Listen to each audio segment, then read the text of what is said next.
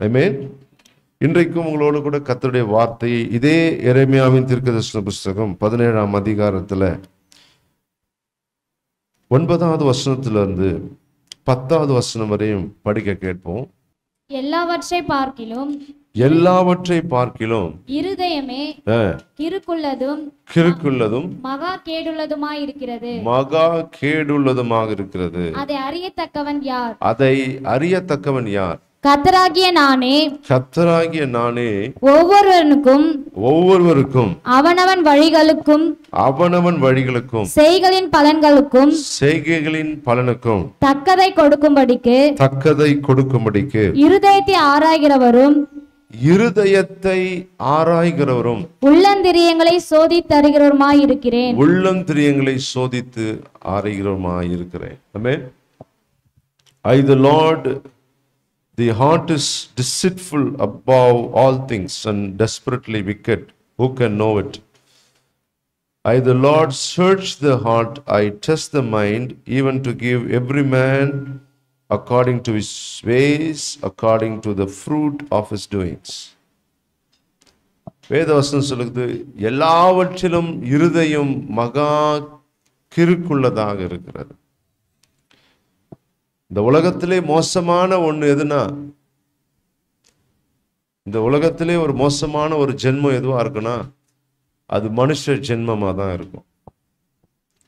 காட்டுல இருக்கிற புலியை கூட என்ன பண்ணிடலாம், நம்பி நீங்க போய் இருக்கலாம், அது கூட உங்களை ஒன்றும் பண்ணாது. பசிச்சாதான் என்ன பண்ணுமா, சாப்பிடும்.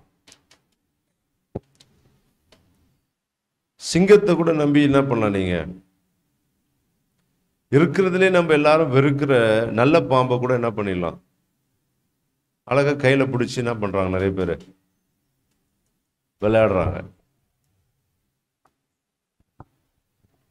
ஆனா மனிதனுடைய இருதயம் இருக்கு பாருங்க, அது எல்லாவற்றிலும் கிறுக்குள்ளதாக இருக்கிறது என்று சொல்லி வேதம் சொல்லுகிறார். அல்லேலூயா. Heart is deceitful above all things and desperately wicked. எல்லாவற்றிலும் அது கேடுள்ளதாக இருக்கிறது, அது துன்மார்க்கம் நிறைந்த ஒன்றாக இருக்கிறது. மனுஷனுடைய இருதயம் ரொம்பவும் விக்கெடானது. ஒரு மனிதனுடைய இருதயத்துல வருகிற யோசனைகளும் சிந்தனைகளும், இருதயம் என்று சொல்லும்போது இந்த ஹார்ட் கிடையாது, இந்த ஹார்ட்ல திங்கிங் பவர் கிடையாது. ஹார்ட் என்று வேதம் சொல்வது எதை? இந்த ஹார்ட்டையா? இந்த ஹார்ட்ல நீங்க திங்க் பண்ண முடியுமா? அது பம்பு தான் பண்ணும். இருதயம் என்று சொல்லும் பொழுது your inner being, your soul, your emotional part, mind என்று சொல்லலாம் ஒரு விதத்துல. அதுதான் இருதயம் என்று எடுத்துக்கொள்கிறோம். அப்போ உங்களுடைய வாழ்க்கையில் உங்களுடைய இருதயம் என்று சொல்லும்போது நீங்கள் யோசிக்கிறது, ஒரு மனிதன் ஒரு நாளைக்கு 3 லட்சத்துக்கும் அதிகமான தாட்ஸ் ப்ராசஸ் பண்றான். ஒரு நாளைக்கு நீங்களும் நானும் 3 லட்சத்திற்கும் அதிகமான ஐடியாஸ், பேட்டர்ன்ஸ், தாட்ஸ், எண்ணங்கள். நீங்க 1 மணி நேரம் வேதத்தை வாசிக்க உட்கார்ந்தீங்கன்னாவே உங்களுக்குள்ள ஒரு கான்சென்ட்ரேஷன் வர்றதுக்குள்ள உங்களுடைய எண்ணமும் யோசனையும் பலவாறாக அலைமோதும். யார் மேலனா உங்களுக்கு ஒரு கோபம் வந்துருச்சுன்னா அவங்க மேல இருக்கிற அந்த கோபத்தை நீங்க எப்படி உங்களுடைய மைண்ட் ப்ராசஸ் பண்ணுனா, உங்களுடைய மனதுக்குள்ளே நிறைய கெட்ட வார்த்தை வரும், கை அடிக்கிறது போல போகும். போய் நம்ம டயர்ல இருக்கிற காத்தை பிடிங்கி விட்டுடலாமா, அல்லது போய் அவங்க வீட்டில் போய் உடைச்சிட்டு வந்துடலாமா, என்னென்னலாம் நிறைய யோசனை வந்து போகும். ஒன்று நீங்க கடைசி செய்ய மாட்டீங்கன்னு வச்சுக்கோமே, பட் என்னென்னவோ வந்து போகும். அப்படின்னா என்ன, மனிதனுடைய இருதயத்துல கன்ஸ்ட்ரக்ஷன் ஆஃப் தாட்ஸ் இருக்கு பாருங்க. உங்களுடைய மனதில் வருகிற பல விதமான எண்ணங்கள், யோசனைகள், அதுதான் உங்களுடைய லைஃபையும் உங்களுடைய ஃபியூச்சரையும் ஷேப் பண்ணக்கூடிய ஒன்றாக இருக்கிறது என்பதை நீங்கள் மறந்து விடவே கூடாது. ஆமென். அல்லேலூயா. சிலருடைய வாழ்க்கையில நீங்க அவங்கள பார்க்கும் பொழுது அவங்கள பார்த்தா ஒரு சிஎம் கேண்டிடேட் மாதிரி தோற்றம் இருக்கும். ஆனா அவங்க இருக்கிற நிலைமையை பார்த்தீங்கன்னா சாதாரண ஒரு டெய்லி வேஜா இருப்பாங்க. அல்லேலூயா. நம்ம நினைக்கிறோம் உங்களுடைய முக பாவனையை பார்த்தா நீங்க ஒரு போலீஸ் அபிஷியலா இருக்கிறதுக்கான ஒரு தோற்றம் இருக்குது. ஆனா உண்மையிலேயே அவங்க செய்யறத பார்த்தா பிட் பாக்கெட்டா இருப்பான் அவன். அப்ப நினைக்கலாம் தேவன் இன்னைக்கு நமக்கு ஒவ்வொருத்தருக்கும் ஏற்ற ஃபீச்சர்ஸ் கொடுத்திருக்கிறார், பர்சனாலிட்டியை கொடுத்திருக்கிறார். ஒவ்வொருத்தருக்கும் ஒவ்வொரு வாழ்க்கையில ஒரு கன்ஸ்ட்ரக்டிவான ஒரு பாதையை ஆண்டு வச்சிருக்கிறார். ஆனா we end up in misery and suffering just because of the construction of our thought patterns. நம்முடைய வாழ்க்கையில வருகிற எண்ணத்தின் மாற்றுதல்கள். நான் இங்கே இந்தியாவுக்கு வரும்பொழுது என்னுடைய எண்ணத்துல நான் பல தாட் பேட்டர்ன்ஸோடு வந்தேன். நம்ம இந்தியாவில் போனால் இந்த டைமுக்கு தான் எழுந்திருக்கணும், ஸ்ட்ரிக்ட்லி இப்படி தான் சாப்பிடணும், ஸ்ட்ரிக்ட்லி இப்படி தான் படுக்கணும், இப்படி தான் போகணும், இப்படி தான் இருக்கணும், அவ்வளோ ஒரு ஃபோக்கஸ்டாக டிசிப்ளின்டாக எல்லாம் இருக்க வேண்டும் என்று நிறைய சரி இவ்வளோ நாட்கள் நம்ம இப்படி தான் இருக்க போகிறோம் வந்தோம். 3 4 5 4 10 நாளுக்கு அப்புறம் அப்படியே ரிவர்ஸ் ஆயிடுச்சு எல்லாம். நான் ஒரு 6 o'clock மேலே என்ன தான் வந்தாலும் என்ன பண்ண மாட்டோம், தண்ணியை தவிர வேற எதுவுமே குடிக்க போறது இல்லைன்னு. ஆனால் இப்போ 8 9 சில நேரத்தில் 10க்கு கூட என்ன பண்ணிடுறோம் சொல்லுங்க பார்க்கலாம், சாப்பிட்றோம். அதனால என்ன பண்ண முடியல, காலையில சீக்கிரமா எழுந்திருக்க முடியல. அப்போ கவனிங்க, நம்முடைய எண்ணத்திலே நாம் ஒரு காரியத்தை விதைக்கிறோம். சரி நம்ம இப்படிதான் இருக்க போகிறோம், இந்த அடுத்த 1 மாசம் நான் என்ன பண்ண போறது இல்ல, இந்த போன்ல நான் யூடியூபே நான் பார்க்க போறது இல்ல. அந்த எண்ணத்தை நான் என்னுடைய மனதில் விதைக்கிறேன்.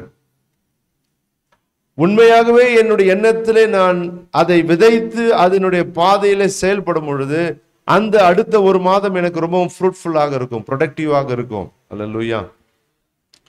ஆனால் என்னுடைய மனதில் நான் ஆகாரத்தையும் தூக்கத்தையும் அல்லது போக்கஸை இழக்கத்தக்க பலவிதமான தீமையான காரியத்தையும் நான் என்னுடைய மனதில் விதைத்து செயல்படும் பொழுது அது என்னுடைய வாழ்க்கையில என்னத்தை கொண்டு போகிறது, வறுமை, பெயின், தேவையில்லாத பிரச்சனை, வியாதி, பலவிதமான காரியத்தில் கொண்டு போய் அதுக்கப்புறம் யோசிப்பேன், இந்த மாதம் எனக்கு ஒரு ஃபெயிலியரான எக்ஸ்பெக்டட் ரிசல்ட்ஸை கொண்டு வராத, ஒரு குறுகிய காலத்தில் பெரிய ரிசல்ட்ஸை கொண்டு வராத ஒரு ஆவரேஜான ஒரு மந்தாக இருந்தது என்று நீங்கள் சொல்வீர்கள். எக்ஸ்போனென்ஷியல் growth என்ற ஒரு வார்த்தைக்கு அர்த்தம் என்னன்னா, reaping large success in a very short time. குறுகிய காலத்திலே ஒரு மிகப்பெரிய வெற்றியை அடைவதற்கு பேர் தான் எக்ஸ்போனென்ஷியல் growth, அசாதாரணமான வளர்ச்சி. சொல்லுங்க, எல்லாரும் சத்தமா சொல்லுங்க. இங்கிலீஷ்ல எக்ஸ்போனென்ஷியல் growth, குறுகிய காலத்திலே மிகப்பெரிய வெற்றி. அல்லேலூயா, பிரைஸ் தி லார்ட். நான் இந்த ஆண்டு சொன்னேன், this year is an year of multiplication என்று நான் சொல்லியிருந்தேன். இந்த ஆண்டு பெருக்கத்தின் ஆண்டு என்று நான் சொல்லியிருந்தேன். ஏசியாவின் தீர்க்கதரிசன புஸ்தகத்திலிருந்து சபைக்கு எல்லாருக்கும் என்ன பண்ண, உங்க வீட்டில எல்லாம் வச்சிருக்கீங்களா, டைட்டில் என்ன போட்டிருக்கோம், விரிவாக்கத்தின் ஆண்டு. Praise the Lord. அல்லேலூயா. இந்த விரிவாக்கத்தின் ஆண்டுல தேவன் பெரிய காரியங்களை செய்வார் என்று எதிர்பார்த்து மைண்ட்ல மனதுல அதை விதைச்சு இந்த 12 மாசத்துல ஒரு பெரிய சக்சஸ பார்த்துடணும். என்ன பண்ணிடணும், ஆவரேஜ் சக்சஸ்ல என்ன பண்ணிடணும், பெரிய ஒரு சக்சஸ பார்க்கணும்னு மனதுல விதைச்சோம். அப்போ விதைச்சாச்சு, 12 மாசத்துல ஒரு பெரிய வெற்றியை பார்க்கணும். அந்த வெற்றிக்கு என்னென்னலாம் செய்யணும், அதற்காக உழைக்கணும், அதற்கான ஆட்களை சேர்க்கணும், அதற்கான பட்ஜெட் பணங்களை வைக்கணும், எவ்வளவு பணங்கள் தேவையோ அவ்வளவு பணங்களை சௌகரிக்கணும், அதற்காக ஆட்களை ட்ரெயின் பண்ணணும், அதற்காக பல நாடுகளுக்கோ பல இடங்களுக்கோ டிராவல் பண்ணி போகணும், அதற்கு நம்ம நிறைய படிக்க வேண்டியது இருக்குது, அதற்கு ஜெபிக்க வேண்டியது இருக்கிறது, டிசிப்ளின் தேவைப்படுது. அப்போ உங்களுடைய மனதிலே நீங்கள் ஒரு காரியத்தை விதைத்து உங்களுடைய தீமையான இருதயத்தை, மனிதனுடைய எண்ணத்துல தீமை தான் நன்மையை விட அதிகமாக வரும். ஏன்னா வேதத்தின்படி போட்டிருக்கு, heart is டிசிட்ஃபுல் above all things. எல்லாவற்றிலும் மனிதனுடைய இருதயம் கேடு உள்ளதாக இருக்கிறது. எல்லாவற்றிலும் மனிதனுடைய இருதயம் எப்படி இருக்குது? அவனுடைய இருதயத்துல வருகிறது என்னவா இருக்குன்னு பார்த்தீங்கன்னா, லஸ்ட், ஆங்கரு, கிளாமரு, பிட்டர்னஸ். எபேசியர்ல சொல்லியிருக்கிறோம், சகலவித கோபத்தையும் தீமையும் கலகத்தையும், காசிப்பு. சில போவோம் சில இடங்கள்ல நீங்க போய் சும்மா என்ன பண்ணிருப்பீங்க, இருந்து பேசிட்டு வந்திருப்பீங்க. 2 நாள்ல நீங்க இருந்தது என்ன சாப்பிட்டீங்க போனீங்கன்றது ஊருக்கே தெரியும். என்னன்னா காசிப். ஹாஸ்டல்ல படிக்கிறவங்களுக்கு தெரியும், நீங்க போய் என்ன பண்ணிருப்பீங்க. ஆனா தேவையில்லாம உங்களை பத்தி ஜனங்க நியூஸை சர்க்கிள் பண்ணிட்டு இருப்பாங்க. அது எதனால ஆகுது? அவங்க வேலையை பார்த்துட்டு போலாம்ல. தேவையில்லாம உங்களை பத்தி நியூஸ் என்ன பண்ணிட்டு இருப்பாங்க, நீங்க தான் ஹாட் டாபிக்கா இருப்பீங்க. அந்த ஒன்று பொண்ணு வந்தா தெரியுமா, ஃபர்ஸ்ட் இயரு செகண்ட் இயரு, அது ஒரு 3 மாசம் என்னன்னா காசிப். அந்த நேரத்துக்கு அவங்க என்ன பண்ணலாம், அவங்க புக் எடுத்து படிக்கலாம், அவங்க வேலையை பார்க்கலாம், அல்லது போய் அவங்க எதனா ஃபேஷியல் பண்ணலாம், அல்லது போய் எக்ஸசைஸ் பண்ணலாம், போய் எதனா ஒரு பார்ட் டைம் ஜாப் பண்ணலாம். ஆனால் அதெல்லாம் தேவையில்லை. அவங்களுக்கு தேவை ஒரு ஹாட் டாபிக் வேணும், அதை ப்ராசஸ் பண்ணணும், அதை பேசியே என்ன பண்ணணும், நேரத்தை ஓட்டணும். அப்போ மனிதனுடைய இருதயத்தில் நன்மையான காரியங்களை விட தீமையான காரியங்களே அதிகமாக தோன்றுகிறது என்பதை நீங்கள் ஒத்துக்கொள்ள வேண்டும். நான் சொன்னேன், ஒரு நாளைக்கு 3 லட்சம் என்ன அலைகள் உங்களுடைய மனதில் ஓடுது. இந்த 3 லட்சம் தாட் ப்ராசஸ்ல எத்தனை யோசனை நல்ல யோசனை, எத்தனை கெட்டதுன்னு பார்த்தீங்கன்னா 10% நல்ல காரியம் வரும், 90% எல்லாமே தீமையான காரியம் தான். தூங்கலாமா, சாப்பிடலாமா, டிவி பார்க்கலாமா, இதை செய்யலாமா, மாம்சத்தினுடைய விருப்பம், கண்களுடைய விருப்பம். ஆனால் அவ்வப்போது நமக்கு வேதம் சொல்லுகிற காரியம், what is the special thing that differentiates you from other people? இந்த பூமியில் உள்ள ஜனங்களை பார்க்கலும் நீங்கள் விசேஷித்தமானவர்கள் என்று வசனம் சொல்லுகிறது. you are a peculiar people அப்படின்னு சொல்லுது வேதம். எதனால? வேதத்தை பைபிளை படிக்கிறவங்கள வசனம் peculiar people, விசேஷித்தமான ஜனம் என்று எதனால சொல்லுது? எதனால வேதம் நம்ம ஸ்பெஷல் பீப்புள் என்று சொல்லுது?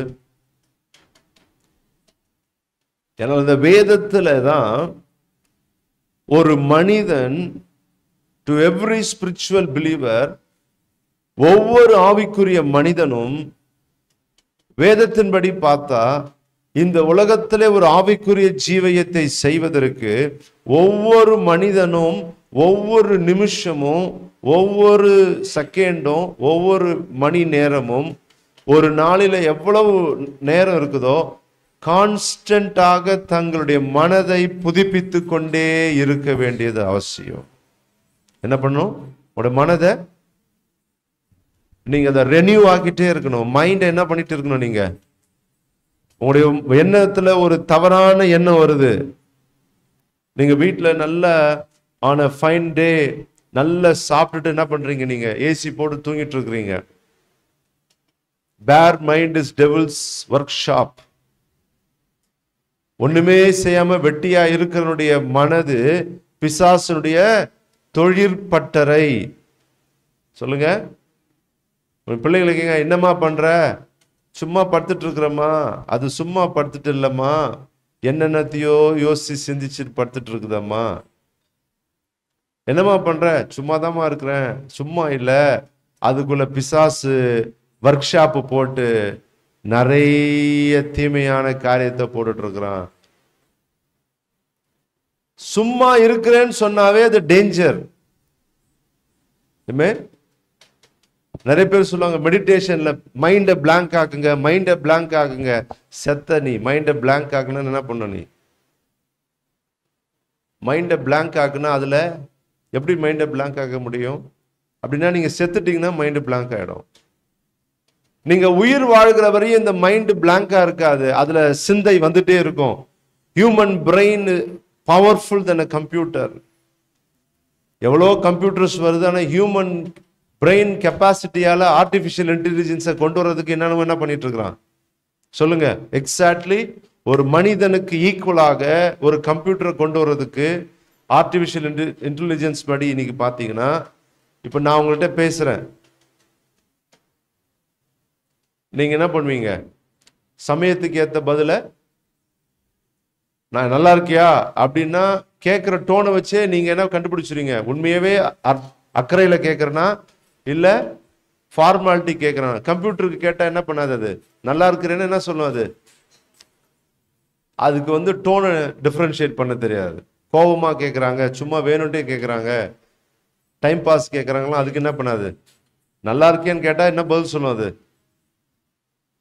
அப்ப ஹியூமன் பிரெயின் இருக்கு பாருங்க, ஒரு கண் அசைவை வச்சே நம்ம என்ன பண்ணுவோம்? அவங்களுடைய மூட் என்ன பண்ணிடுவோம்? கண்டுபிடிச்சிரும். இந்த ஹியூமன் இன்டெலிஜென்ஸ்க்கு ஈக்குவலாக இந்த உலகத்துல எந்த கம்ப்யூட்டராலும் என்ன பண்ண முடியாது. அப்போ இந்த மனிதனுடைய மூளையில எண்ணத்திலே வருகிற பல தரப்பட்டதான நினைவலைகள், யோசனைகளை அவன் ஒவ்வொரு நிமிஷமும் புதுப்பித்து கொண்டே இருக்க வேண்டும். உங்களுடைய வாழ்க்கையிலே ஒரு எண்ணம் வருகிறது, ஒரு தாட் வருகிறது, அது உங்களுடைய வாழ்க்கையில உங்களை மிஸ்லீட் பண்ண போகுதுன்னு சொன்னா, அப்பேற்பட்ட ஒரு தீமையான ஒரு எண்ணத்தை நீங்கள் தொடர்ந்து கற்பனை செய்யும் பொழுது அது அடுத்தது உங்களை எங்க கொண்டு போகும்? நீங்க ஒரு தீமையான காரியத்தை தொடர்ந்து அதையே நீங்க சிந்திச்சுட்டு இருக்கிறீங்க. அநேகருடைய வாழ்க்கையில நான் பார்த்திருக்கிற ஒரு காரியம், பிரச்சனை வரும்பொழுது, ஒரு பிரச்சனை வருது, ஹேண்டில் பண்றதுக்கு கெப்பாசிட்டி இல்லை, அது அவங்களால ஹேண்டில் பண்ணவே முடியலன்னா உடனடியாக அவங்களுக்குள்ள வர்ற எண்ணம் என்னவா இருக்குது? சத்தமா சொல்லுங்க யாருன்னா? சூசைடு. நீங்க ஒரு மேரேஜ் சிச்சுவேஷன்ல இருக்கிறீங்க, உங்களுடைய மேரேஜ் ரொம்ப சேலஞ்சிங்கா இருக்கு, அந்த மேரேஜ் உங்களால ஹேண்டில் பண்ண முடியல, பிரச்சனை பயங்கரமா இருக்கு, ஒரே ஆர்கியூமெண்ட்டும் பிரச்சனையும் இருக்கு, எப்ப பார்த்தாலும் சண்டையும் வாக்குவாதமா இருக்குது, ஒரு லெவல்ல போனா யாருமே புரிஞ்சுக்க மாட்டாங்க, பேரண்ட்ஸ் சப்போர்ட் இல்லை, ஃப்ரெண்ட்ஸ் கிட்ட சப்போர்ட் இல்லை, ஸ்பவுஸ் கிட்ட சப்போர்ட் இல்லை, உங்களுக்கும் இதை எப்படி ஹேண்டில் பண்றதுன்னு தெரியல. உடனே நீங்க யோசிக்கிறது என்னது? பேசாம இதுக்கெல்லாம் ஒரே ஒரு வழி என்னது? சத்தமா சொல்லுங்க, சூசைட். சூசைட்னா எப்படி பண்ணலாம்? ட்ரெயின்ல போய் வச்சுக்கலாமா? கொடைக்கானல் பாயிண்ட்ல போய் விழுந்துடலாமா? மாட்டிக்கலாமா? கொளுத்திக்கலாமா? வேற என்ன செய்யலாம்? பாய்சன் சாப்பிடலாமா? யோசிச்சே இருப்பாங்க. திடீர்னு கொஞ்சம் 2 நாளுக்கு அப்புறம் கொஞ்சம் சூழல் மாறும். ஆனா இவங்க 2 நாள் கன்ஸ்ட்ரக்ட் பண்ண ஐடியா எங்க இருக்கு? மைண்ட்ல தான். இன்னும் சத்தமா சொல்ல, எங்க இருக்கு அது? அது எடுக்கப்பட்டதா? You left it unattended. அப்படின்னா நீங்க ஒரு தாட்டை ப்ராசஸ் பண்ணி வச்சிருக்கிறீங்க, அது இன்கம்ப்ளீட்டட் ப்ராஜெக்டாக உங்களுடைய மனதில் இருக்குது. தென் அகெயின் ஒரு 2 மாசம் கழிச்சு திரும்பியும் பிரச்சனை வரும், திரும்பி என்ன பண்றீங்க? இன்கம்ப்ளீட்டடான ப்ராஜெக்டை எடுக்கிறீங்க. இதுக்கு தீர்வு என்னது? மரணம் தான். நான் என்ன பண்ண போறேன்? தற்கொலை செய்து கொள்ள போறேன் என்னக்கிறீங்க. இன்னும் கொஞ்சம் ஸ்ட்ராங் ஆகுது, அடுத்த நகருக்கு போறீங்க, ஒரு 5 சாய்ஸ்ல ஒரு 3 ஆக்குறீங்க, 2 ஆகுது, காலம் போகுது, 3 வருஷம் நீங்க யோசிச்சே இருக்கிறீங்க. அடுத்தது என்ன பண்ணுவீங்க? திடீர்னு உங்களை யாரோ ஒருத்தர் சொல்றாங்க, அப்ப என்ன பண்ணிடுவீங்க? பேசாம நான் செத்து போறேன். என்ன பண்ணுவீங்க? வாயிலையும் முதல்ல என்ன பண்ணீங்க? சிந்திச்சிங்க. அப்புறம் என்ன பண்றீங்க?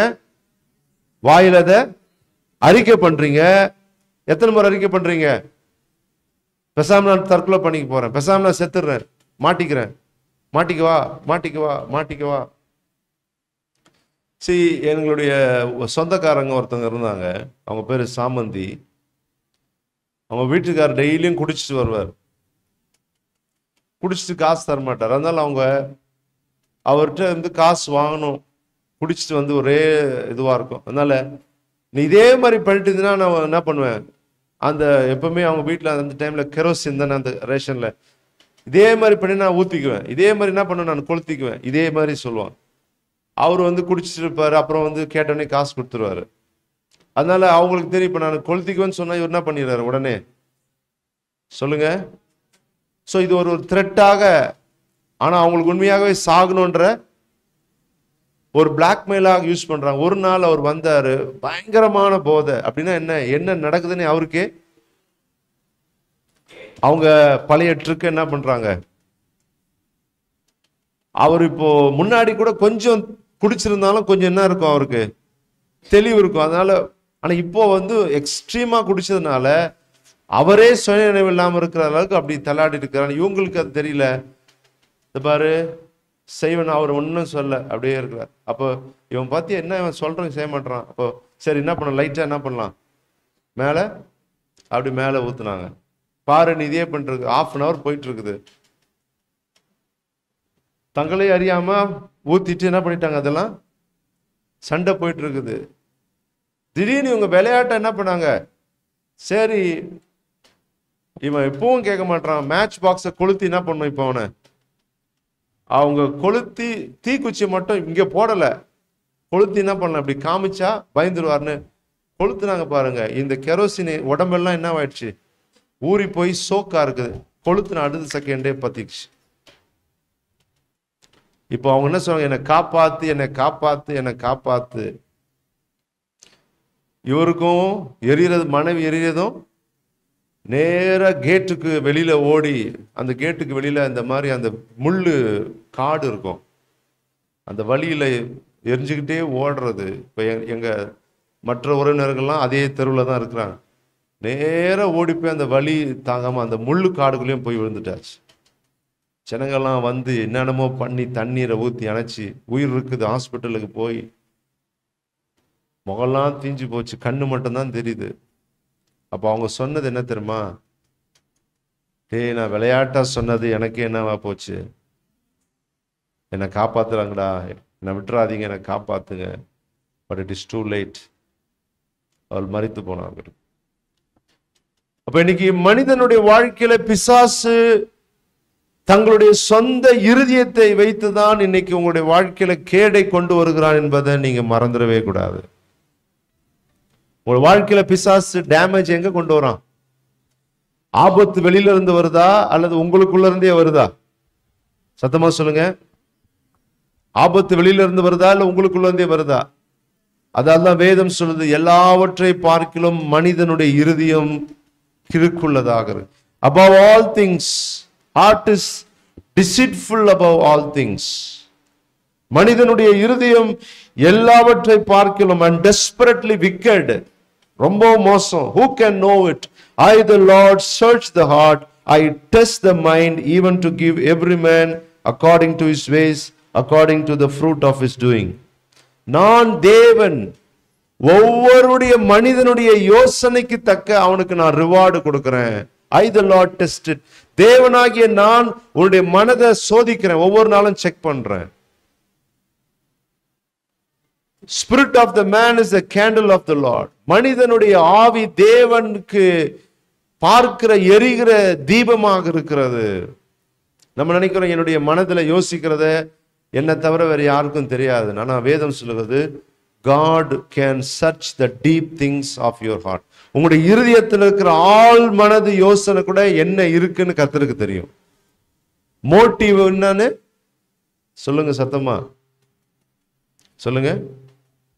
இப்ப நிறைய பேர் வந்து சொல்றாங்க, நீங்க நல்லா ப்ரீச் பண்றீங்க, உங்களுக்கு நாங்களே வீடு கொடுத்துறோம், நல்ல சேலரி கொடுத்துறோம், நீங்க என்ன பண்ணிடுங்க, இங்கே இருங்க, உங்களை நல்லா பார்த்துக்கிறோம் அப்படின்னு சொல்றாங்கன்னா அந்த ஆஃபரை நீங்க உடனே எடுத்துக்குவீங்களா?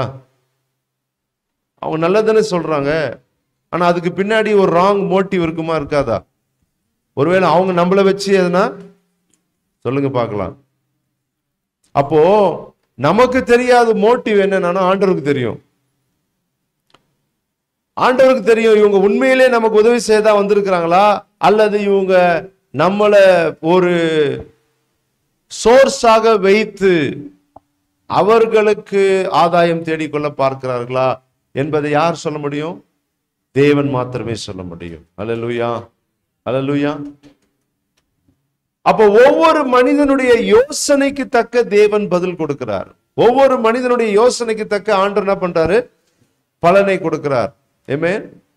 அதனாலதான் உங்க இருதயத்துல நீங்கள் எதை விதைக்கிறீங்க என்றதை குறித்து நீங்க கவனமாக இருக்கணும். நிறைய பேர் சொல்ல பைபிள் படி பைபிள் படின்னு எதுக்காக? இது என்ன ரிலிஜியஸ் ஆக்டா? ஒரு ஒரு ஒரு கிறிஸ்டியானிட்டி என்ற ரிலிஜியனுடைய அப்சர்வன்ஸ் டெய்லியும் பைபிள் படிக்கணும், அதனாலயா? அதுக்காக படிக்கிறோம். இந்த வேதத்தை படிக்கும் பொழுது உங்களுடைய மனதை எதனால் நிரப்புறீங்க? இந்த சீடு உங்க ஒரு கொய்யா பழத்தினுடைய விதையை கொண்டு போய் நீங்க மண்ணில் போட்டா என்ன வரும்? கொய்யா பழம். நீங்க ஒரு மாம்பழத்தினுடைய விதையை கொண்டு போய் மண்ணில் போட்டா என்ன வரும்? சப்போட்டா வருமா? அப்போ உங்களுடைய மனம் என்பது ஒரு பூமி மாதிரி.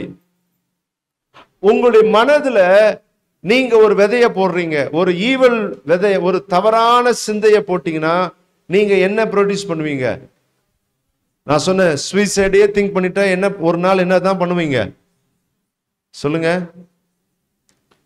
அல்லது நீங்க சொல்றீங்க நான் காலேஜ் முடிஞ்ச உடனே இந்த அப்பா அம்மா தொல்லையே இருக்கக்கூடாது, நான் முடிஞ்ச உடனே இவங்களுக்கு நான் என்ன பண்றேன் நான் அப்படின்னு நீங்க நினைச்சா நீங்க என்னதான் பண்ணுவீங்க? காலேஜ் முடிஞ்ச உடனே நீங்க 10 வருஷமா யோசிச்சதை தான் என்ன பண்ண போறீங்க சொல்லுங்க?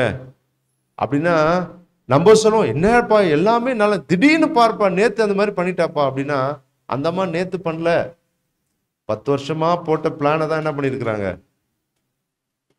அப்ப அது எங்க இருந்தது? அது நீ யோசிச்ச, அதை பேசின, உருப்படாம போறதுக்கு ஒரு 10 பேர் ஆலோசனை சொல்லுவான் தெரியுமா? அவன்கிட்ட போய் சொன்ன, அவனும் அது கரெக்டுன்னு சொன்னான்.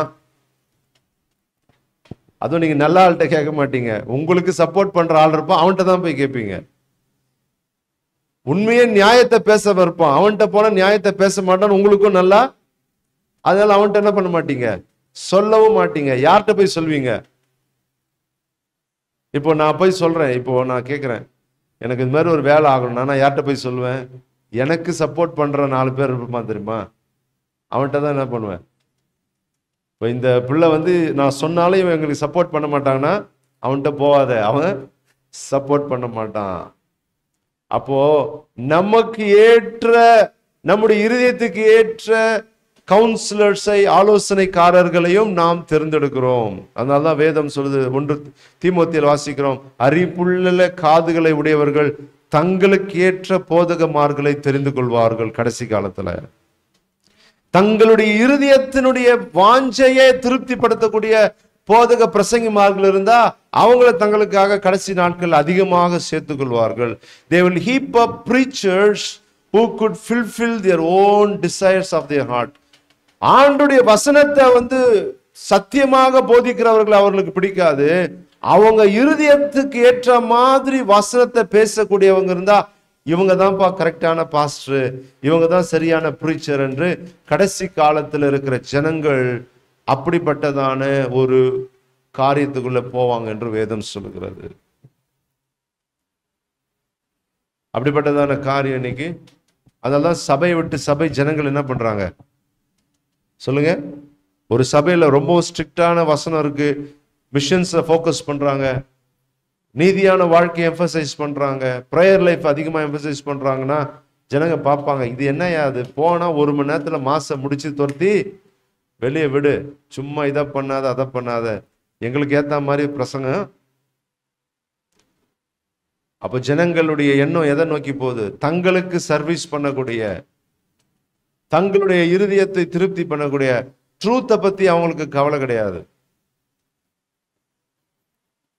ஆனால் வேதம் சொல்லுகிறது, இன்றைக்கு உங்களுடைய இருதயத்தில் நீங்கள் உங்களுடைய மனதில் கர்த்தருடைய வார்த்தையை நீங்கள் விதைக்க வேண்டும். அல்லேலூயா. ஒவ்வொரு முறையும் உங்களுடைய சிந்தையிலே ஒரு தவறான எண்ணம் வரும் பொழுது அந்த தவறானதுக்கு பதிலாக ஒரு நல்ல எண்ணத்தை நீங்கள் ரீப்ளேஸ் பண்ணுவது அவசியம். அதனால சொல்லுது, உங்களுக்கு ஒருத்தர் மேல கோபம் கசப்பு இருக்குதுன்னா, the best way to handle anger and bitterness. இப்போ நான் இவருக்கு மேல நான் ரொம்பவும் கோபமா இருக்கிறேன்னு வச்சுப்போம். ஒவ்வொரு நாளும் இவரை குறித்து நான் கோபமாகவே யோசிச்சுட்டு இருக்கிறேன். இவனை ஒரு வழி பண்ணிடணும், என்ன பண்ணணும்னு தெரியல அப்படின்னு நான் சொல்லிட்டு இருக்கிறேன்னா, இதையே நான் யோசிச்சுட்டு இருந்தேன்னா நான் என்ன பண்ணுவேன்? ஒரு நாள் நான் நினைச்சதை தான் என்ன பண்ண போறேன். ஆனா ஒவ்வொரு முறையும் எனக்குள்ள என்ன வருது? பழி வாங்கணும்னு வருது. அப்ப நான் என்ன பண்ணணும்? என் மனதுல நல்ல வார்த்தைகளை என்ன பண்ணணும்? எப்படி செய்வேன்? அப்போ ஒவ்வொரு முறையும் இவர் நான் பழி வாங்க வேண்டும் என்று வரும் பொழுது நான் எண்ணத்துலனால என் மனதை ரீப்ளேஸ் பண்ணணும்.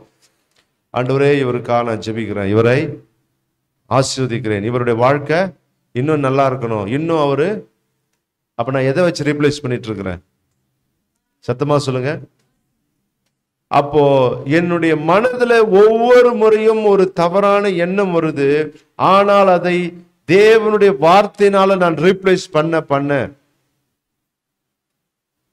நான் இவரை எப்படி பார்க்கிறேன்? வாலிப பிள்ளைகள், தேங்க்யூ. வாலிப பிள்ளைங்க ரோட்ல போறீங்க, ஒரு ஆப்போசிட் செக்ஸை பார்க்குறீங்க, அவங்கள பார்க்குறீங்க, உங்களுக்கு இச்சிகமான எண்ணம் வருது. அப்போ நீங்கள் எப்படி அதை ரீப்ளேஸ் பண்ணுவீங்க? அவங்க எங்கள் தங்கச்சி மாதிரி என்ன வச்சுக்கணும்? நீங்கள் சொல்லுங்க. எனக்கு ஒரு தங்கச்சி இருந்தால் நான் எப்படி ட்ரீட் பண்ணுவேன்? அந்த மாதிரி தான் என்ன பண்ணுவோம் உங்களுடைய மைண்டை. She's like my sister. ஒரு ஆணை பார்க்குறீங்க, உங்களுடைய மனதில் ஒரு லஸ்ஃபுல்லான திங்கிங் வருது. அப்போ அதை எப்படி நீங்கள் ரீப்ளேஸ் பண்ணுவீங்க? ஹீஸ் லைக் மை, சத்தமாக சொல்லுங்க. வயசானவங்களா இருக்கிறாங்க, he's like my father, he's like my mother. அப்போ நீங்க ஒவ்வொரு முறையும் உங்களுடைய எண்ணத்துல தவறான ஒரு எண்ணம் வரும் பொழுது நீங்க உடனே என்ன பண்ணணும்? இன்னொரு நல்ல தாட்டை வச்சு என்ன பண்ணணும்? ஒரு தீமையான சிந்தனையை அழிக்கிறதுக்கு இன்னொரு நல்ல சிந்தனையை பயன்படுத்துகிறீர்கள். அல்லேலூயா, அல்லேலூயா. when you do that, நீங்கள் அப்படி செய்யும் பொழுது தேவன் உங்கள் இருதயத்தை பார்க்கிறாராம். என்ன பண்றாராம்? அப்பொழுது உங்களுடைய இருதயத்துக்கு ஏற்ற பலனை தேவன் உங்களுக்கு கொடுக்கிறார். then he will repay according to the fruit of your heart. உங்களுடைய இருதயத்தினுடைய சிந்தனைக்கு ஏற்றபடி உங்கள் வாழ்க்கையிலே ஆண்டவர் ஆசீர்வாதத்தை கொடுக்கிறார். அல்லேலூயா. அந்த மாதிரி வாழ்கிறவர்களுக்கெல்லாம் வாழ்க்கையில உயர்வு, வெற்றி என்றது சீக்கிரமா கிடைச்சிரும். ஆமென். See, I'm telling you, இன்னைக்கு சொல்றேன், உங்க வாழ்க்கையில ஒரு குறுகிய காலத்துல நீங்க ஒரு பெரிய வெற்றியை அடையணும்னு சொன்னா உங்களுடைய மைண்டை நீங்க ரிஃபார்ம் பண்ணுங்க. நீங்க நினைக்கிறது, நீங்க எதிர்பார்க்கிறத விட சீக்கிரமா உங்களுக்கு கிடைச்சிரும். என்னது நீங்க நினைக்கிறீங்க? ஐயோ, எனக்கு ஒரு ஃபாரின்ல எனக்கு ஒரு ஜாப் ஆப்பர்ச்சுனிட்டி வேணும்னு நீங்க நினைக்கிறீங்க. ஆனா எவனவனுக்கோ கிடைக்குது. உனக்கு பின்னாடி வந்த சின்ன பையன்லாம் படிச்சு என்ன பண்ணிடுறான்? லண்டனு, அமெரிக்கான்னு ஓடிடுறான். ஆனா உனக்கு ஒன்றும் வாய்க்க மாட்டுது. நீ நினைப்ப, நான் ஆசைப்படுறேன், எனக்கு கிடைக்க மாட்டுது, அவனுக்கெல்லாம் கிடைக்குதுன்னா அவன் சின்ன வயசுலேயே பக்குவம் அடைஞ்சிருக்கிறான், அவனுக்கு வருது. நீ வளர்ந்தோம், உனக்கு பக்குவம் வரல, அதனால இப்படியே இருக்கிற. நீ நினைப்ப, ஆனா அவனை தள்ளி தள்ளி போகும். நீ ஆசைப்பட்ட காரியம் உன்னை விட்டு தள்ளி போகும். சிலரை பார்த்து ஆசீர்வாதம் தேடி வரும், சிலரை பார்த்து ஆசீர்வாதம் பயந்து ஓடும். அல்லேலூயா. சிலரை பார்த்து ஆசீர்வாதம் என்ன பண்ணோம்? வேணானாலும் சிலர் வீட்டை பார்த்தா, சிலரை பார்த்தா ஆசீர்வாதத்துக்கே பயம். ஐயோ, நான் உங்ககிட்ட வர மாட்டேன்னு அது பயந்தே ஓடி போயிடும். அல்லேலூயா. அநேகர் சொல்லிங்க, எனக்கு ஆசீர்வாதத்தை தாரும், ஆசீர்வாதத்தை தாரும்னா ஆண்டவர் என்னமோ ஆசீர்வதிக்கிறது விரும்பாதவரை போலவும் உனக்கு கொடுக்காதவரை போலவும். அப்படி இல்லை. உன்னுடைய சிந்தையை நீ புதுப்பித்து கொண்டால் நீ எதிர்பார்க்கிறது, நீ எதிர்பார்த்த டைமை விட உனக்கு சீக்கிரமா கிடைக்கும். அல்லேலூயா. எத்தனை பேர் விசுவாசிக்கிறீங்க? நீங்க எதிர்பார்க்கிற நன்மை நீங்கள் எதிர்பார்த்த காலத்தை விட உங்களுக்கு கையில சீக்கிரமா வந்து சேரும். எப்பொழுது? உங்க சிந்தையை நீங்கள் புதுப்பிக்கும் பொழுது. Amen. When you renew your mind, உங்களுடைய இருதயத்தில் இருக்கிற அந்த விக்கெட் ஸ்பிரிட்டை நீங்க அகற்றும் பொழுது, உங்கள் இருதயத்தில் இருக்கிற அந்த மோசமான நினைவுகளை நீங்கள் மாற்றும் பொழுது, உடைய மனதில் இருக்கிற அந்த அன்ஃபர்கிவிங் ஸ்பிரிட், பழி வாங்குற எண்ணம், பழி வாங்குறதான யூதாஸ் இயேசுவை காட்டி கொடுத்தான். எதனால அதை செஞ்சான்? அவனுக்குள்ள பழி வாங்குற எண்ணம். அவங்க அப்பாவை தன்னுடைய கண்ணுக்கு முன்னாடி கொலை செய்து போட்டவர்களை பழி வாங்க வேண்டும் என்கிற அதே எண்ணத்தோடு வாழ்றான். பழி வாங்குறதுக்கு எது ஒரு நல்ல சமயம்? அவன் பார்த்தான், இயேசு ரொம்பவும் பாப்புலரா இருக்கிறாரு, அவர் கூட போய் சேர்ந்துக்கிட்டா நாமும் என்ன பண்ணலாம், ஒரு லீடரா வரலாம். நம்ம ஒரு பெரிய லீடரா வந்துட்டா நினைச்சது என்ன பண்ணலாம், நம்ம அப்பா கொண்டவங்களை பழி வாங்குறதுக்கு நமக்கு அது ஒரு பொசிஷனை கொடுக்கும்னு தான் என்ன பண்ண ஊழியத்துக்கே வந்து சொல்லுங்க. யூதாஸ் ஊழியத்துக்கு வந்த காரணமே எதுக்கு? இயேசு பாப்புலரா இருக்கிறாரு, அவர்கிட்ட போய் சேர்ந்தா நம்மளும் என்ன வரலாம்?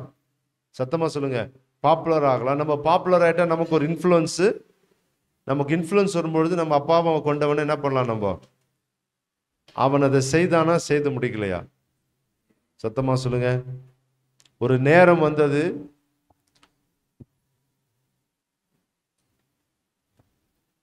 பிரதான ஆசாரியர்கள் யூதாசை தேடி வராங்க, நீ எங்களுக்கு ஹெல்ப் பண்ணுன்னு. அவன் பார்த்தான், நாட்டை ஆள்றவனே நம்முடைய உதவி கேட்டு வரான், இதுதான் என்ன பண்ணது சரியான? இயேசு அவன் யோசிக்கல, என்ன பண்ணா, 30 வெள்ளிக்காசுல ஒன்றும் பண்ண முடியாது. நீங்க 30 வெள்ளிக்காசை வச்சு யூதாஸ் அந்த 30 வெள்ளிக்காசுக்கெல்லாம் காட்டி கொடுக்கல.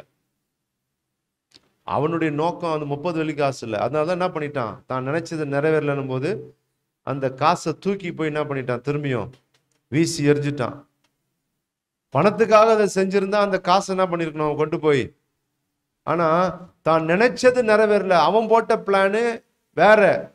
அவன் நினைச்சான், இயேசுவை நான் காட்டி கொடுத்தா, நிறைய நேரத்தில் இயேசு என்ன பண்ணார், ஜனங்கள் அவரை கொண்டு போய் மலையிலிருந்து கீழே தள்ளும்பொழுது என்ன பண்ணாரு, மறைஞ்சு போயிட்டாரா?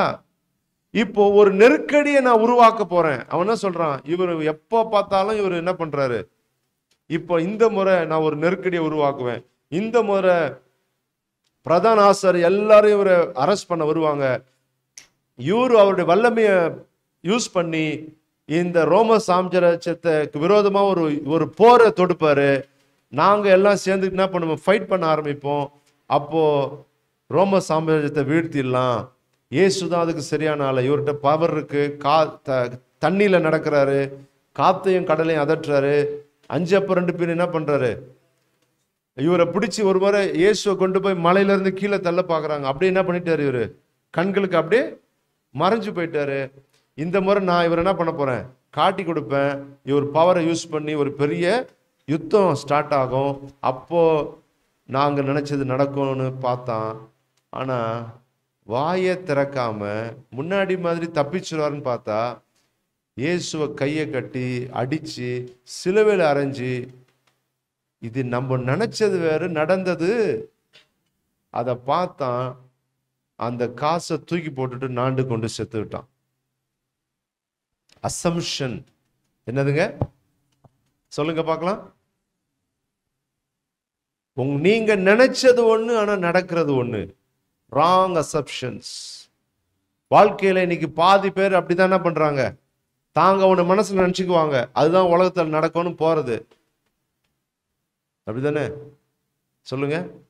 தாங்க ஒண்ணு நினைச்சுக்குவாங்க, அப்படிதான் எல்லாரும் போறது. ஒரு சொந்தக்காரங்க வீட்டுக்கு போறது நீங்க நினைச்சிட்டு போவீங்க. நம்ம போன உடனே ரெட் கார்பெட் போட்டு நம்ம வந்தவனே வாங்க வாங்க வாங்க வாங்க உட்காருங்க எல்லாம் சொல்லுவோம். ஆனா நீங்க போனவனே ஒருத்தனை உங்களுக்கு வணக்கம் கூட சொல்ல மாட்டான். என்னடா அது, நம்ம போனோம் நம்மளுக்கு பயங்கரமா மரியாதை இருக்குன்னு பார்த்தா வணக்கம் கூட சொல்ல மாட்டானே. அப்படின்னா நீ உன் யோசனையில போன, ரியாலிட்டியை புரிஞ்சிக்காம உன்னுடைய அசம்ஷன்ல போன. அதனால நீ நினைச்சதுதான் நடக்கணும்னு ஒன்றும் உலக விதி ஒன்றும். அல்லேலூயா. இன்னைக்கு நிறைய கிறிஸ்தவர்களும் அப்படிதான் அசம்ஷன்ல வாழ்ந்துட்டு இருக்கிறாங்க. தாங்க நினைச்சதுதான் நடக்கும்னு அதுக்கு ஆண்டவர் பேசிட்டாரு, தீர்க்கதரிசனம் சொல்லிட்டாரு. உங்களே நீங்கள் ஏமாற்றிக் கொள்ள வேண்டாம். அல்லேலூயா. அநேகர் தாங்கள் நினைத்ததை தேவன் பேசினார் என்று சொல்லி எடுத்துக்கொள்ளக்கூடிய ஒரு ஆபத்தும் அபாயமும் கூட அவர்களுக்கு உண்டு. ராங் அசம்ஷன்ஸ், தவறான உங்களுடைய சொந்த அபிப்பிராயங்கள். அந்த மாதிரி நான் கூட நினைச்சிருக்கேன் இந்த முறை போய் பயங்கரமா ஏதோ கடைசியில் பார்த்தா ஒண்ணுமே இருக்காது, அப்படியே எல்லாம் ஆப்போசிட்டா இருக்கும். அல்லேலூயா. ஆனா நீங்க தேவ சமூகத்தில் காத்திருந்து முழங்கால் படிட்டு ஜெபித்து பரிசுத்த ஆவியானவரே உங்களுக்கு ஒரு காரியத்தை சொல்லி இதுதான் உன்னுடைய வாழ்க்கையில் நடக்கும் என்று சொன்னால், அதுக்கு இந்த உலகத்தில் இருக்கிற எத்தனை காரியங்கள் எதிர்ப்பு விரோதமாக இருந்தாலும் தேவன் உன் வாழ்க்கையில சொன்ன வாக்குத்தத்தத்தை நிறைவேற்றி முடிக்கிற வரையிலும் அதற்கு விரோதமாக ஒரு பாதாளத்தின் சக்தியும் உன் வாழ்க்கையில வரவே வராது. ஆமென். நீங்க நினைக்கலாம், என்ன ஆண்டவர் வாக்குத்தத்தம் கொடுத்தாரு, ஆனா எல்லாமே எதிர்பார்க்க, சூழல் எதிர்பார்க்க, எல்லா காரியமும் இதற்கு விரோதமாக இருக்கிறதே, ஆண்டவர் வாக்குத்தத்தம் கொடுத்தாரு, இது எப்படி சாத்தியமாகும்? ஆண்டவர் சொன்னார்னா உன் சூழல், உன்னுடைய சந்தர்ப்பங்கள் எல்லாவற்றையும் பார்க்கலாம் ஆண்டவர் உனக்கு காரியங்களை வாய்க்க செய்ய போதுமானவராக இருக்கிறார். அல்லேலூயா, அல்லேலூயா. அதுவே உங்க அசம்ஷனை பேஸ் பண்ணி நீங்க வாழ்க்கையை நடத்துனீங்கன்னா இப்படி நடந்துரும் நீங்க உங்களுக்கு கற்பனை. அநேகருக்கு அப்படிப்பட்ட ஒரு நப்பாசை, எல்லாம் இதுக்கு அப்புறம் நடந்துருங்க. ஒரு கல்யாணம் நடந்து முடிஞ்சா எல்லாம் ஆயிடுவான் சொல்லுவாங்க. ஒரு கல்யாணம் பண்ணி வச்சிருங்க சரியாயிடுவான். சொல்லுங்க, ஒரு கல்யாணம் இன்னும் மோசமா போயிடுவான். இல்லைங்க, ஒரு குழந்தை பிறந்தா என்ன ஆயிடுங்க, எல்லாம் இன்னும் அங்கதான் என்ன ஆக போகுது. நீங்களே அசம்ஷன் பண்ணி நீங்களா ஒரு பரிகாரம் போடுங்க. ஆனா சிச்சுவேஷன் வருஷாதான் மாறிட்டு இருக்குமே தவிர சிச்சுவேஷன் சேஞ்ச் ஆகாது. அல்லேலூயா. அப்ப எப்பங்க சிச்சுவேஷன் சேஞ்ச் ஆகும்? உன்னுடைய இருதயம் எப்பொழுது மாறுகிறதோ, உன்னுடைய மனம் எப்பொழுது புதிதாகிறதோ அப்பொழுது உன்னுடைய சூழ்நிலையும் மாறும். ஆமென். அநேகர் சொல்லுவாங்க, இந்த ஊர் செட் ஆகல, நம்ம என்ன பண்ணலாம், வேற ஊருக்கு காலி பண்ணிட்டு சொல்லுங்க போயிடலாம். அங்க போனா நமக்கு என்ன மாறிடும் சொல்லுங்க? இடம் தான் மாறும், பிரச்சனை மாறாது. நீங்க இந்த ஊர் விட்டு போனீங்கன்னா இதே பிரச்சனை தான் அங்கேயும் என்ன பண்ண போகுது, இருக்க போகுது. இடம் மாறும், பிரச்சனை சொல்லுங்க அங்கேயே இருந்திருக்கலாமே. அல்லேலூயா, பிரைஸ் தி லார்ட். அநேகருக்கு வெளிநாடு போகணும் ரொம்ப ஆசை. வெளிநாடு போயிட்டு அப்படியே யோசனம், வெளிநாடு போன உடனே ரோல்ஸ் ராய்ஸ் கார் வந்துடும், இது வந்துடும், அது வந்துடும் அப்படி. ஆனா அங்க போயிட்டு பீஸா கடையில மாவு உருட்டிட்டு இருப்பானுங்க. நான் நினைச்சு வந்தேனே வெளிநாடு பயங்கரமா இருக்கும், சோத்துக்கு கூட வழி இல்லாம இருக்கிறேனே.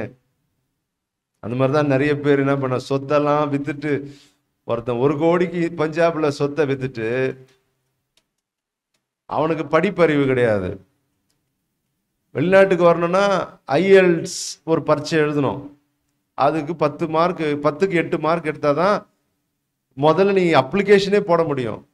இவனுக்கு படிப்பறிவு இல்லை. அதனால என்ன பண்ணா, சொத்தெல்லாம் வித்து ஒரு பொண்ணு, நல்லா படிக்கிற பொண்ணு, ஒரு பொம்மை கல்யாணம் பண்ணி, பொம்மை கல்யாணம்னா நீ என்னை கல்யாணம் பண்ணிக்கோ, நான் உன் புருஷன்னு சொல்லி எனக்காக, அதாவது ஒய்ஃப் ஹஸ்பண்டுக்காக என்ன பண்ணலாம், அப்ளை பண்ணலாம். நீ படிச்சு என்ன பண்ணு, எழுது, விசா வாங்கு, என்னையும் என்ன பண்ணிட்டு உன் விசால கூட்டு போ. அங்க போனோடனே நம்ம என்ன பண்ணிடலாம், டைவர்ஸ் பண்ணிட்டு பிரிஞ்சிடலாம் அப்படின்னு அந்த பொண்ணு என்ன பண்ணா, காலேஜில் சேர்த்து படிக்க வச்சு அது எல்லாம் பண்ணி அது போச்சு, இவனை கழட்டி விட்டு அது ஓடி போச்சு. அது அப்படியும் சிலர் வருவாங்க, சிலது சக்சஸா மாறிடும். கேட்பாங்க, நீங்க பேப்பர் படி ஹஸ்பண்ட் ஒய்ஃப், ஆனா அது சொல், நான் அங்க போனோடனே உனக்கும் எனக்கும் சம்பந்தம் இல்லை, first day of அரைவலே divorce apply பண்ணுவாங்க. அவன் நினைப்பான் நம்ம இப்ப வெளிநாடு வந்துட்டோம், கடைசியில பார்த்தா அவனுக்கு வேலையும் கிடைக்காது, ஒன்றும் கிடைக்காது, அந்த ஊர்ல என்ன பண்றதே தெரியாது. அங்க போய் எங்கன்னா பெட்ரோல் பேங்க்ல போயிட்டு பெட்ரோல் போடுற வேலைக்கு எங்கன்னா, இங்க 1 கோடி சொத்தை வித்துட்டு என்ன பண்ணுவாங்க சொல்லுங்க. ஒரு வாட்டி நானும் ஒய்ஃபும் ஒரு பீஸா வாங்க போயிருந்தோம். அப்போ எங்கள் ஒய்ஃபை போயிட்டு அவங்க பயங்கரம், நான் I'm teacher in India, I want a job, can you forward this resume அப்படி இப்படின்னு சொல்லியிருந்தாங்க. அந்த மாதிரி பீஸா உருட்டி சொல்லிச்சு, I am a dentist in India. வந்து இங்க பீஸா ஒட்டிட்டு இருக்கிறேன். நான் வெளியே வந்துட்டேன் நான்.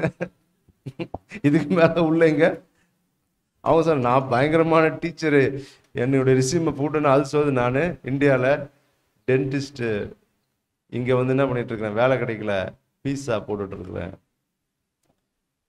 எதனாலன்னா தேவனை நம்பி காரியத்துல வாழ்க்கையில செய்யாம சொந்த யோசனை நம்பி போகிறவருடைய வாழ்க்கை அப்படிதான் இருக்கும்.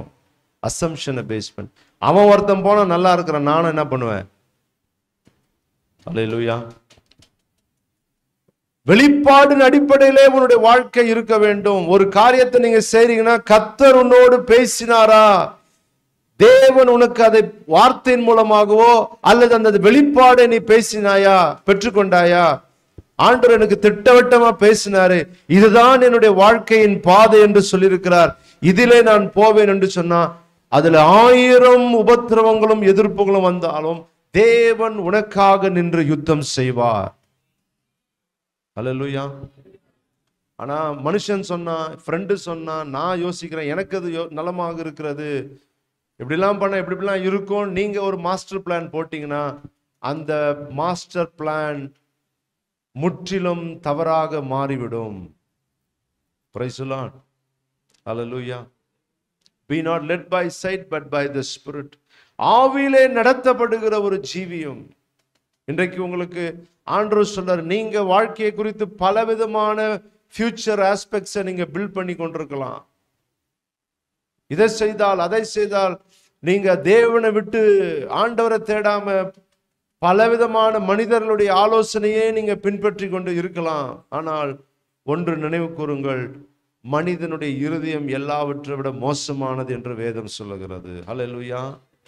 நீங்க சொல்ல நான் நினைச்சது எப்பவுமே கரெக்டா இருக்கும். It is completely wrong because human heart is desperately wicked above all things. வேதம் சொல்லுகிறது, மனித இருதயமே எல்லாவற்றிலும் கேடுள்ளதாக இருக்கிறது. உங்களுடைய இருதயத்திலிருந்து நீங்க ப்ரொடியூஸ் பண்ற காரியம், unless your heart is fertilized, unless your heart is fully equipped with God's word, உங்களுடைய இருதயத்துல முழுமையாக வேத வசனத்தினாலே உங்களுடைய மனதை நீங்க புதுப்பிச்சு கொண்டே இருக்கிறீங்கன்னு சொன்னா, இங்கிலீஷ்ல ஒரு புக் ஒன்று இருக்கு, அது இன்னைக்கு ரொம்ப ஃபேமஸா இருக்கிற ஒரு புக்கு. நான் அதை வாங்கி நான் படிச்சுட்டு என்னுடைய ஃப்ரெண்டுக்கு ப்ரெசென்ட் பண்ணேன். கனடால என்னுடைய ஒரு சர்ச் மெம்பர் இருக்காரு. அவர்கிட்ட நீங்க எப்போ போய் கேட்டாலும், பாஸ்டர் அதெல்லாம் நமக்கு ஆகாது பாஸ்டர், அதெல்லாம் முடியாது பாஸ்டர், அதெல்லாம் ரிஸ்க் பாஸ்டர், உங்களுக்கு தெரியாது பாஸ்டர், இப்படியே தான் பேசுவார்.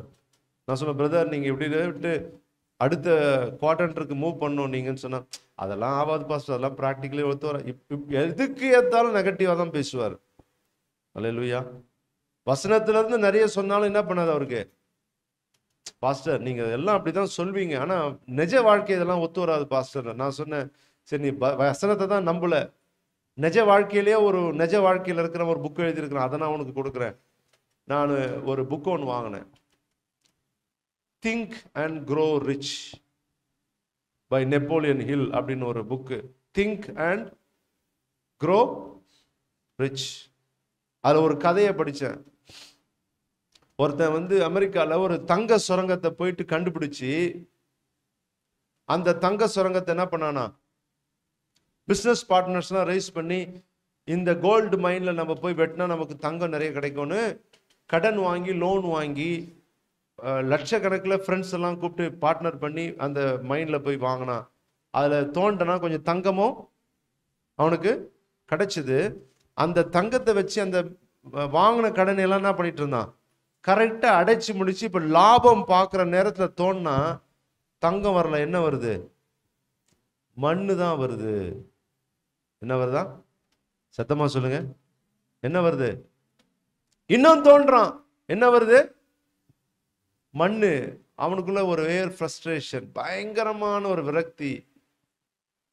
அந்த ஊர்ல இருக்கிற பார்த்தான், என்னடா அது பெரிய அளவில் டெபாசிட் இருக்குன்னு பார்த்தா கொஞ்சம் மாத்திரம் கிடைச்சிது. வாங்கின மிஷினரிக்கு வாங்கின கடனை அடைக்க முடிஞ்சுது. லாபம் பார்க்குற நேரத்தில் நின்று போச்சுன்னுட்டு அந்த ஊரில் இருக்கிற அந்த இந்த ஸ்கிராப்பெல்லாம் எடுக்கிறவன் இருப்பான் தெரியுமா, அந்த மிஷினை கொண்டு போய் என்ன பண்ணிட்டான், ஸ்கிராப் விலைக்கு அந்த காசை போட்டுட்டு, ஏன்னா இவன் தான் போட்ட பணத்தை, மிஷின் வாங்கின பணத்தை எடுத்துட்டான், லாபம் தான் இல்லை. சரி அட்லீஸ்ட் என்ன பண்ணலாம், இதை ஸ்கிராப்புக்கு போட்டு போயிடலான்ட்டு இவன் போட்டுட்டு ஒரு ஒரு ஒரு 1000மோ 2000மோ வாங்கிட்டு ஓடிட்டான். அந்த ஸ்கிராப்புக்கு வாங்கினவன் அந்த மிஷினை பார்த்துட்டு நேரா எங்க போனான், அவன் ஒரு மைனிங் இன்ஜினியரை போய் பார்த்தான். யாரை போய் பார்த்தான்? இந்த தங்க சுரங்கத்தை தோன்ற நிபுணர் ஒருத்தர் இருப்பான் தெரியுமா, அவனை போய் பார்த்தான். போய் சொன்னான், என்கிட்ட மிஷின் இருக்கு, சைட் இருக்கு, ஆனா தோண்டா மண்ணு தான் வரும், இதுக்கு மேல நம்ம எதனா பண்ணா அங்க தங்கம் எடுக்கிற வாய்ப்பு இருக்கான்னு ஒரு நிபுணரை போய் பார்த்தான். அந்த நிபுணர் வந்து அந்த ஏரியாவை நல்லா ட்ரேஸ் பண்ணிட்டு அவன் ஒரு காரியத்தை சொன்னான், நீங்க தங்க சுரங்கத்தை தோண்ட போகும்பொழுது ஒரு குறிப்பிட்ட லெவல்ல ஒரு மைனிங் பிரேக் ஒன்று இருக்கும். அப்படி இருக்கும்போது தோண்ட என்ன வரும், ஆனா இன்னும் நீங்க ஒரு 15 feet நீங்க கொஞ்சம் கீழே போயிட்டீங்கன்னா நீங்க நினைச்சு கூட பார்க்க முடியாத அளவுக்கு தங்கத்தை நீங்க அப்படி நீங்க என்ன பண்ணலாம், அள்ளி எடுக்கலாம்னு சொல்லி அவன் போனான். இவன் 10 அடி தோண்டிட்டு என்ன பண்ணிட்டான், இன்னும் 5 அடிக்கு மைனிங் இன்ஜினியர் சொன்ன ஐடியா ஸ்கெட்ச் பிளானை வாங்கினான், ஒரு ஃபீஸ் அவனுக்கு கொடுத்துட்டு வந்தான். வெறும் 5 அடி எக்ஸ்ட்ரா தோண்டினா அதுல அவனுடைய லைஃபையே மாத்துற அளவுக்கு தங்கத்தினுடைய டெபாசிட் எப்படி இருக்குதான் சொல்லுங்க. இவனுக்கு வந்து அடிச்சது யோகம். அவன் அள்ளி அந்த தங்கத்தில் அவன் ஒரு 3.5 வருஷத்திலே ஒரு $100 மில்லியன் அவனுக்கு சொத்து. இதை வித்துட்டு போனான் தெரியுமா. அவனுக்கு இந்த செய்தி என்ன பண்ணுது, இவன் வித்துட்டு போயிட்டு ஒரு இன்சூரன்ஸ் கம்பெனி ஆரம்பிச்சிருக்கிறாரு. அவனுக்கு செய்தி போது, நீ ஸ்கிராப்புக்கு போட்டு வந்திய, நீ வாங்கின மிஷின், நீ கண்டுபிடிச்ச இடம், நீ வாங்கின மிஷின் 80% இவன் வேலை செஞ்சுட்டு வந்திருக்கான். ஸ்கிராப்புக்கு போட்டவன் போய் ஒரு மைனிங் இன்ஜினியரை மட்டும் கூப்பிட்டு வந்து ஆலோசனை கேட்டு எனக்கு ஹெல்ப் பண்ணுங்கன்னு ஒரு ப்ரொஃபஷனலுடைய அட்வைஸை கேட்டான். 10% வேலை செஞ்சான், 100% பலனை இவன் அனுபவித்தான். அல்லேலூயா. அப்போ அவன் எழுதுனானா, ஐ லாஸ்ட் மை ஃபார்ச்சூன் 5 feet அவே.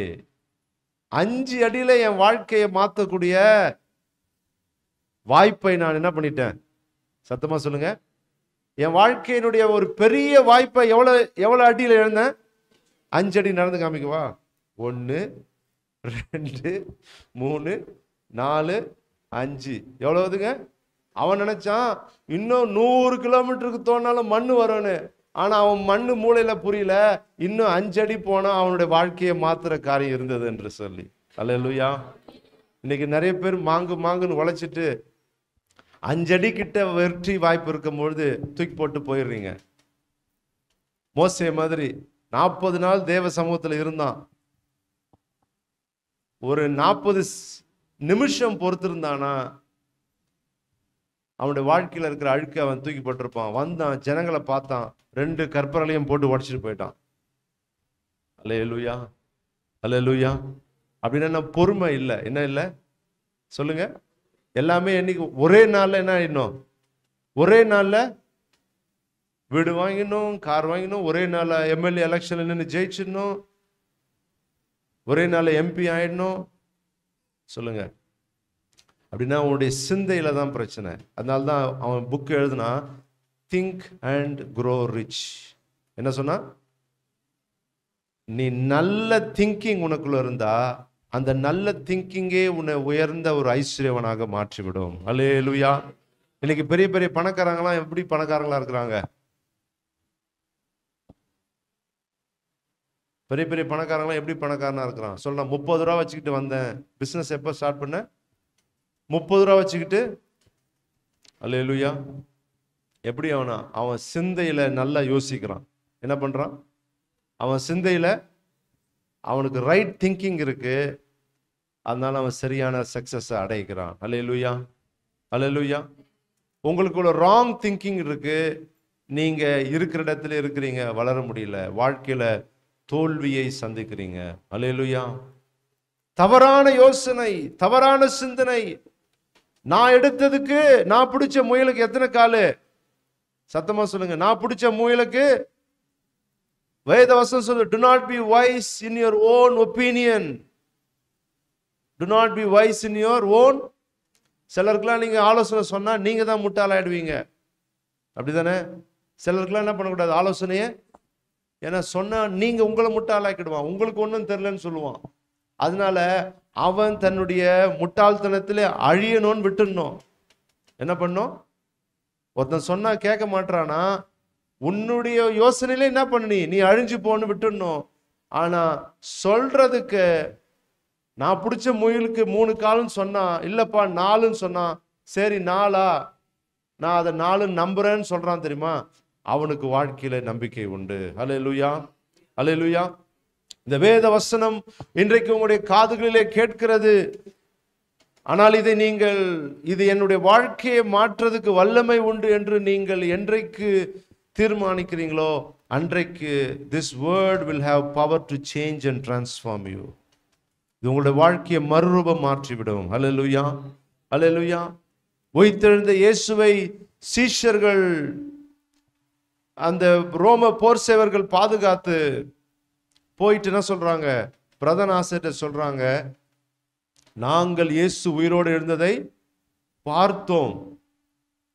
கேட்டவன் என்ன பண்ணிருக்கணும், அப்படியா, அப்படின்னா நாங்க தான் தவறாக அவரை கொலை செய்தோமான்னு மனம் மாறி இருக்கணுமா இல்லையா? அவங்க என்ன பண்ணாங்க,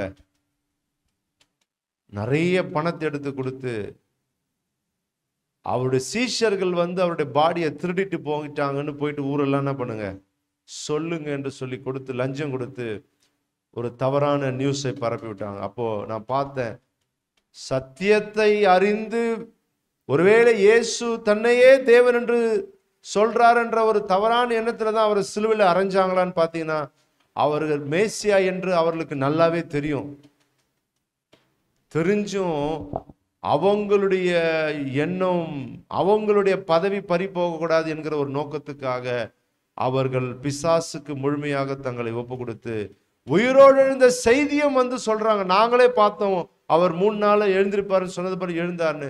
பணம் கொடுத்து சீஷர்கள் அவருடைய சரீரத்தை திருடிட்டு போயிட்டாங்கன்னு போய் சொல்லுங்க. அப்படின்னா பிரதான ஆசாரியர்கள், அன்றைக்கு இருந்த மத குருகளுடைய கண்கள் எந்த அளவுக்கு கட்டப்பட்டிருக்கிறது என்பதை நீங்கள் அறிந்து கொள்ள வேண்டும். சத்தியத்தை அறிஞ்சிருந்தோம், சத்தியத்துக்கு செவி சாய்க்க இருதயம் இல்லாமல் தங்களுடைய சொந்த யோசனையினாலே அவர்கள் நித்திய ஜீவனின் பலனை இழந்து விட்டார்கள். இன்றைக்கு இந்த கர்த்தருடைய நாளிலே இன்றைக்கு நான் சொல்லுகிறேன், அவங்களுடைய மனதை நீங்க புதுப்பிக்கணும். ரோமர் 12 வாசிக்கிறோம், சகோதரே உங்கள் மனம் புதிதாகிறதுனாலே நீங்கள் மறுமாறி. அதுக்கு தான் வேத வசனத்தை நீங்க ஒவ்வொரு நாளும் படிக்கணும். ஆமென். இந்த பைபிளை படிச்சாதான் எந்த எண்ணத்துக்கு, எந்த தாட்டுக்கு எந்த தாட்டை ரிப்ளேஸ் பண்ணணும் உங்களுக்கு எல்லாம் தெரியாது. ஒரு தவறான தாட் வரும்பொழுது அது உங்களுக்கு பேட்டல் பண்ண தெரியலன்னா, அந்த தாட்டையே நீங்க சிந்திக்கிறீங்கன்னா அது ஆக்ஷன்ல கொண்டு போய் உங்களை விட்டுரும். அல்லேலூயா, அல்லேலூயா. ஒரு அழகான ஒரு காரியத்தை சொல்லுவாங்க, what you think it becomes an action. What becomes an action, it becomes an habit. What becomes your habit, it becomes your character. What becomes your character will become your future. நீங்க யோசிக்கிறது செயல்ல பண்ணுவீங்க, செயல்ல ஒரு முறை செஞ்சது daily செய்யற ஒரு பழக்கமா மாறும், டெய்லி பழக்கமா செய்யறது உங்க கேரக்டராவே மாறும். உங்க கேரக்டராவே மாறிடுச்சுன்னா அதுதான் உங்கள் எதிர்காலமா இருக்க போகிறது. ஆமேனா? ஆமேன் மீன்ஸ் நல்ல காரியம், அப்படிதானே? நான் ஒரு ஊழியக்காரன்னு செஞ்சுட்டு இருந்தேன்னா ஊழியம் செய்வீங்க, கொஞ்சம் கொஞ்சம் ஊழியம் செய்வீங்க, அதுவே பழக்கமா மாறிடும். அந்த பழக்கமாவே இருக்கும்பொழுது நீங்க ஊழியக்காரனாவே மாறுவீங்க. நீங்க ஒரு ஊழியக்காரனா மாறிட்டீங்கன்னா அது உங்கள் எதிர்காலமாகவே மாறிவிடுகிறது. அல்லேலூயா.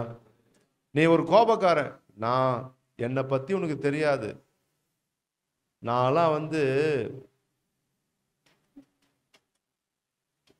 பேசிட்டு இருக்கும் போதே அடிக்க மாட்டேன், அடிச்சுட்டு தான் பேசுற ஆளு அப்படின்னு நீங்க நினைச்சீங்கன்னா நீங்க என்ன பண்ணுவீங்க? ஒருத்தவங்ககிட்ட சண்டை போட்டா ஃபர்ஸ்ட் போய் என்ன பண்ணுவீங்க? அடிச்சுட்டு என்னடா சொன்னேன்னு கேட்பீங்க. அப்படின்னா இது எதனால வந்தது? நீங்க ஏற்கனவே அதை சிந்திச்சு வச்சிங்க, அதை செய்றீங்க. அவன் என்ன பண்ணுறான்? நீங்க அடிச்சவனே பயந்துருவான். நீங்க என்ன பண்ணுவீங்க? பத்தியா, அடிச்சவனே அவன் என்ன பண்றான்?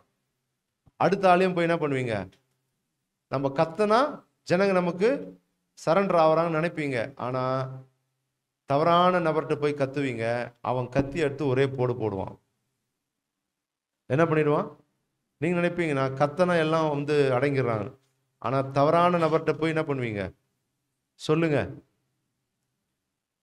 இந்தியாவுடைய பிரசிடென்ட் ஒரு நாள் மார் வேஷத்துல போனாராம் ஒரு போலீஸ் ஸ்டேஷனுக்குள்ள. ஒரு வயசான விவசாயி மாதிரி.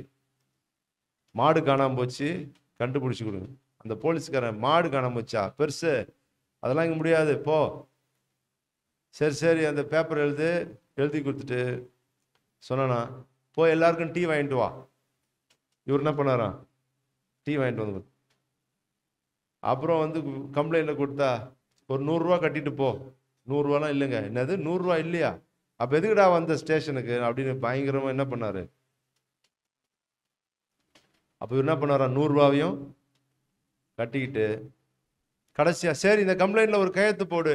சாரி சார் சொன்ன. கையெழுத்தா? உனக்கு கையெழுத்து தான் கிடையாது, நீயே படிச்சவனுக்கு கை நாட்டா இருப்ப. டேய், ரப்பர் ஸ்டாம்ப் எடுத்துன்னு வாடா, கை நாட்டை வச்சுட்டு போனா. இவர் என்ன பண்ணல, நான் கையெழுத்து போறேன்னு. அது கிழவன் கையெழுத்து பார்த்தா படிக்காத மாதிரி பேனாவை எடுத்து கையெழுத்து போடுறாரு. ராஜேந்திர பிரசாத்னு